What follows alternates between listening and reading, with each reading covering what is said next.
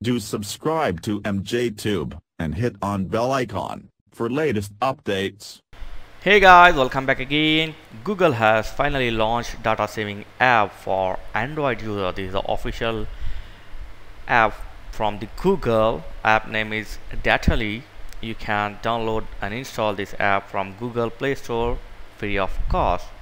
So go to Google Play Store and just search for Datally like this and install this app to your Android phone. After this, open this app and quickly allow some access like this.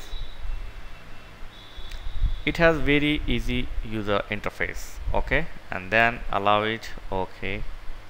So now turn on the data saver like this. As you can see, data saving is turned on. You can manage the data and you can search which app you want to restrict the data. As you can see here, the YouTube is taking more data, so you can lock or unlock data saver to YouTube, Amazon.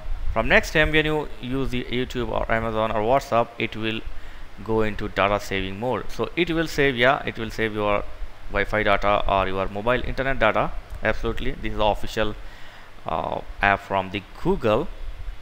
Okay, so last week I have used this much of mobile data and 74 of MB of YouTube.